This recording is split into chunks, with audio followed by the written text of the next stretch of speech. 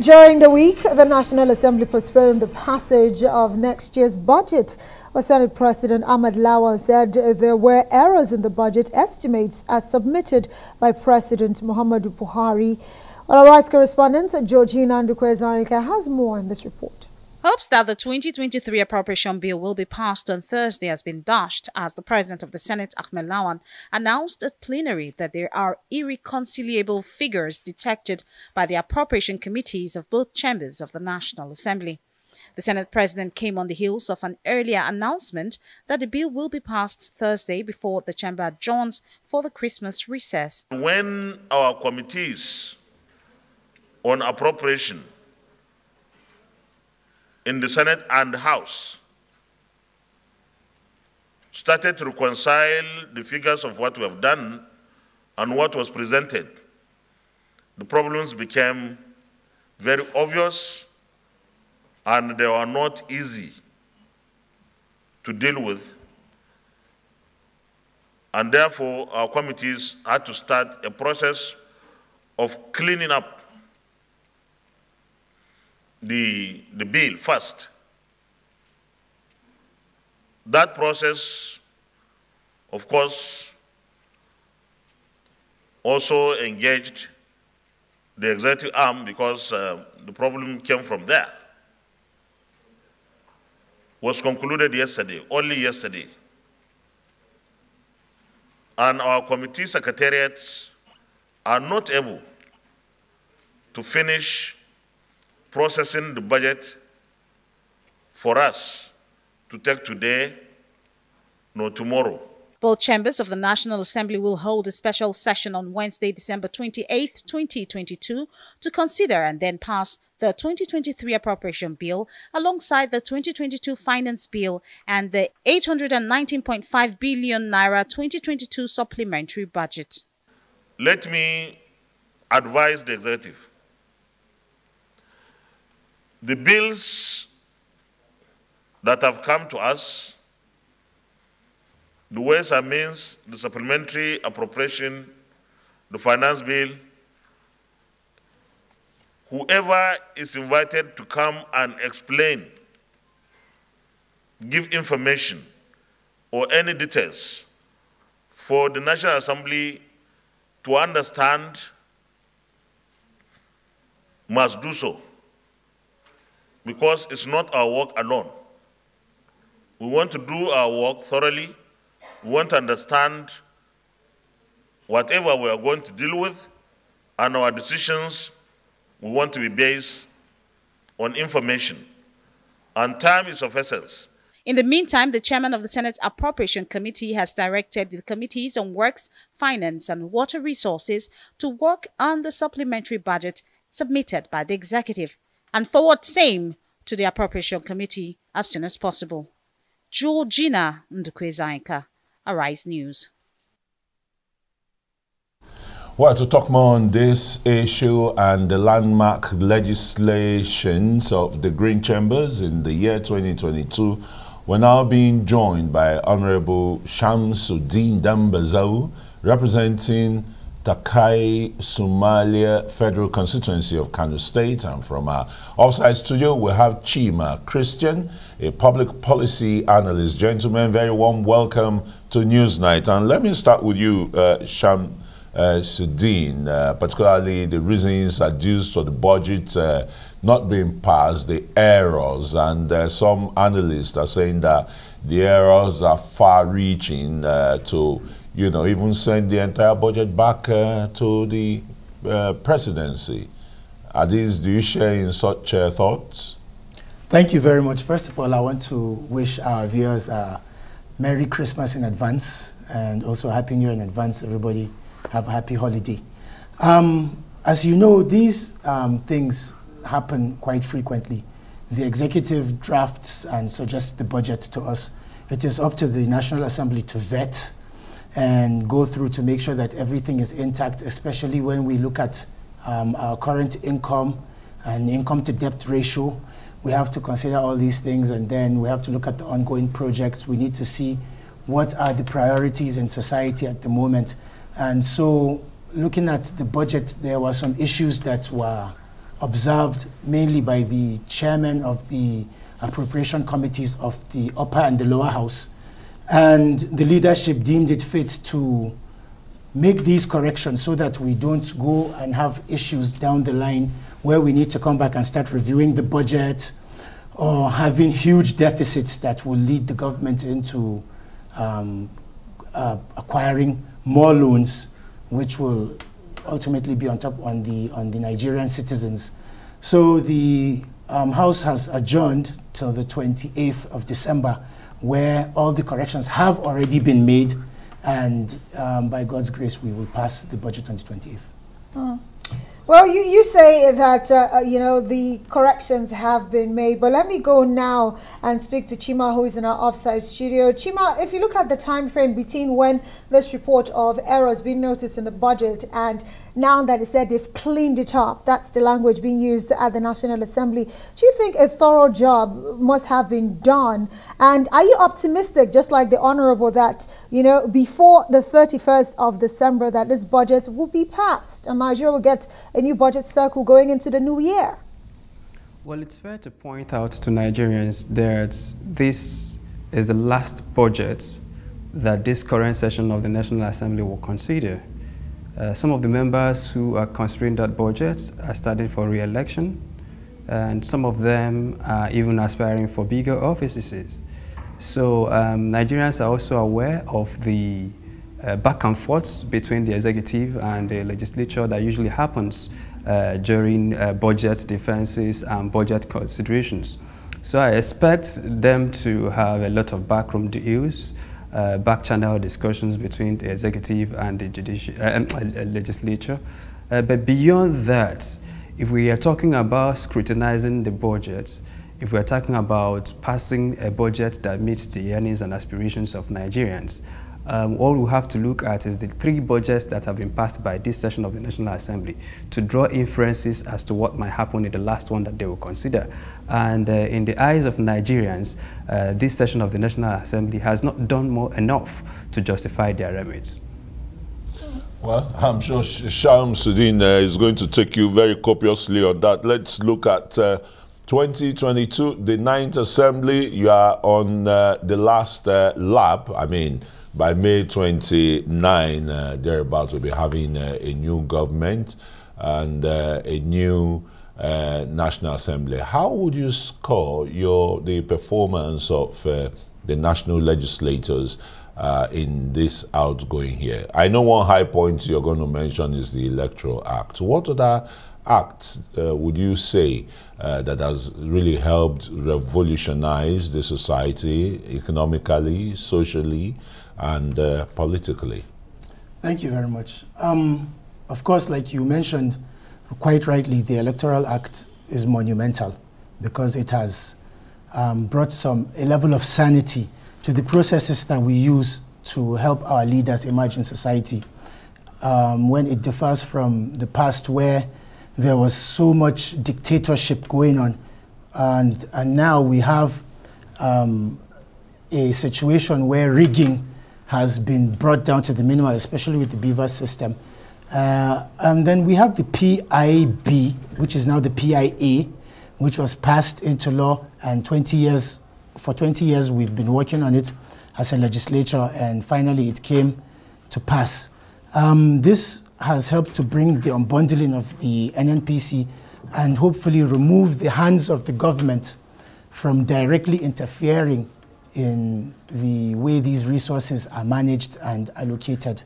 We won't sit down and say that there aren't changes that will come in the future, because there have to be amendments here and there, especially when we go into things like gas flaring and the pollution, and when we come to talk about the host communities and particularly the funds that they are getting, exactly. That's still very contentious. So we need to, if you look at, there's something controversial where it states that if there is any vandalism in a community, the community loses that access to the funds in the trust.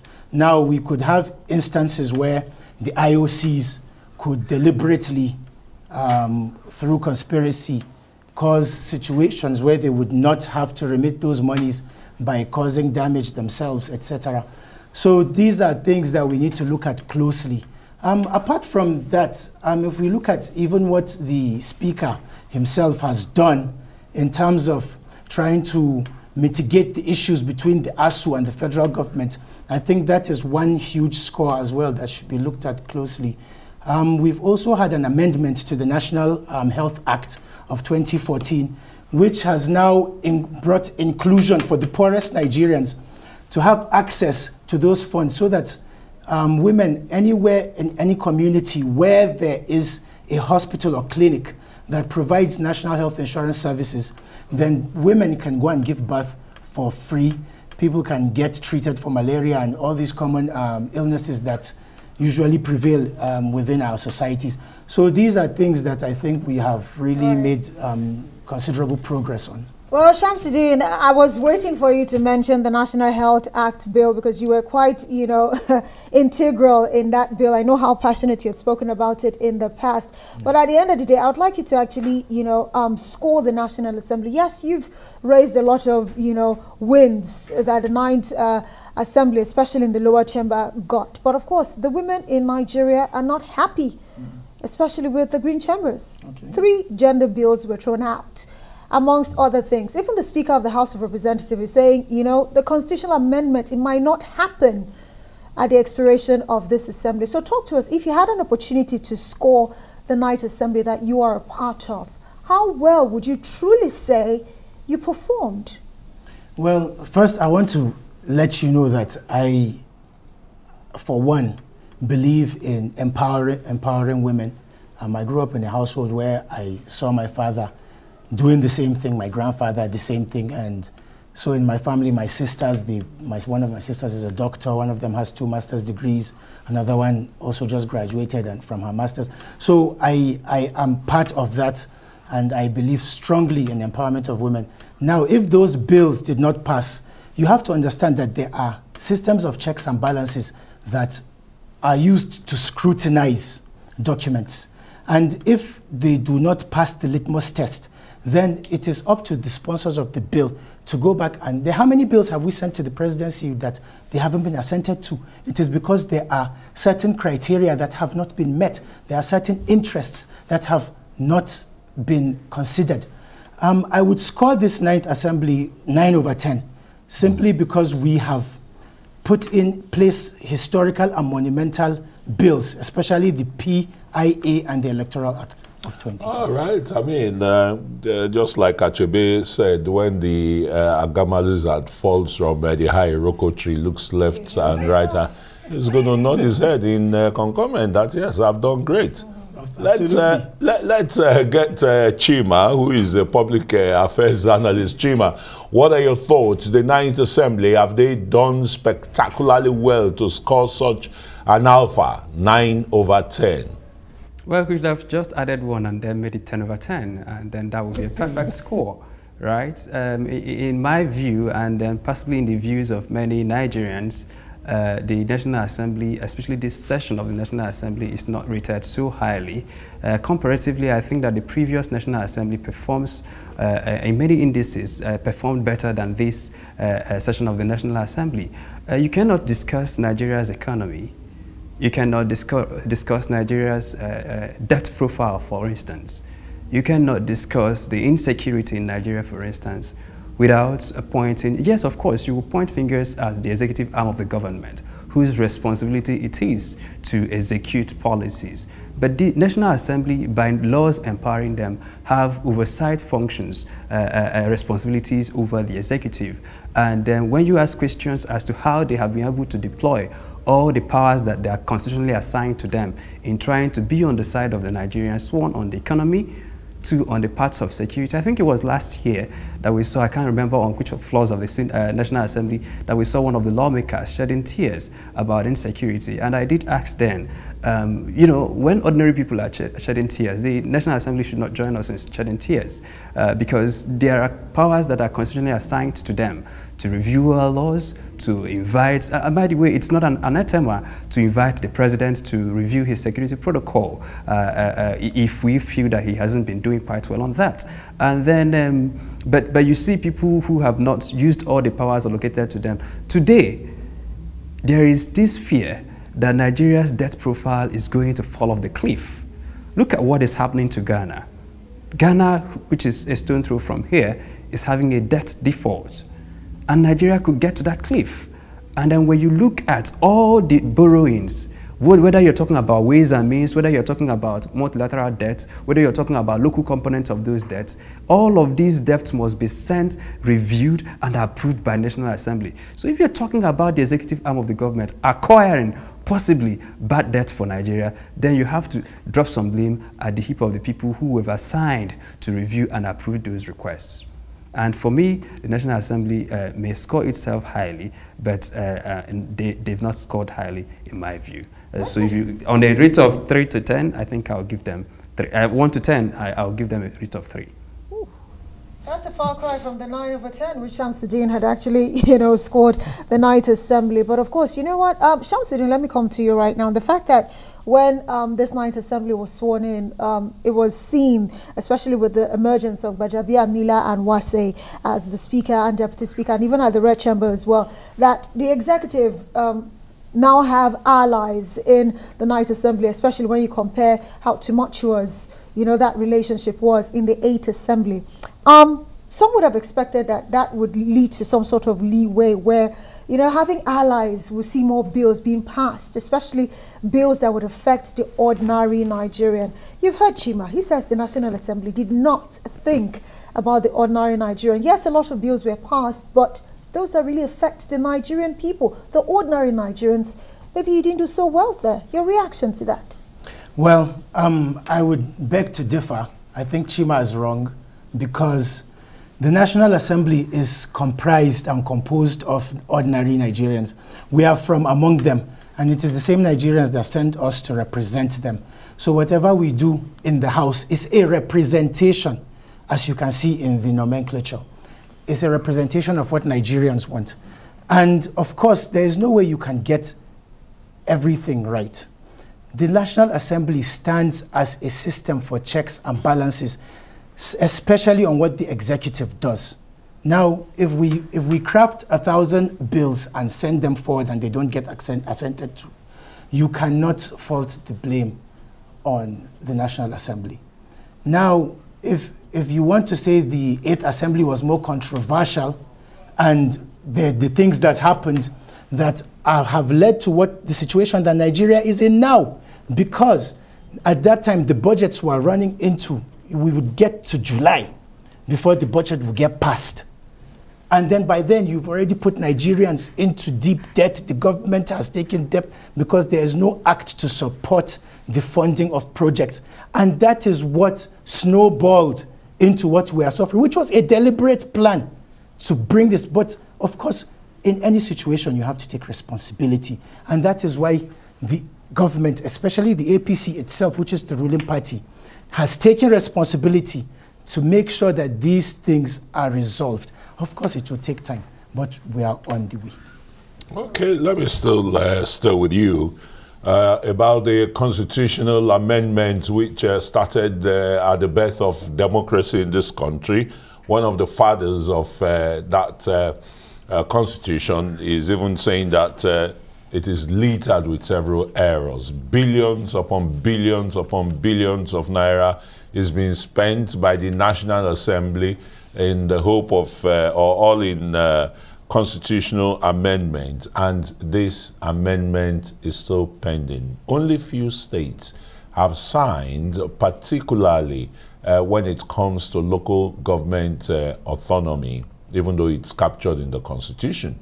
But to separate their accounts, instead of the governor or the government at the lower rank being the supervising governor. Why are we, or why, are the state assemblies finding it difficult to accede to the constitutional amendments that the National Assembly has carried out? Shamsuddin?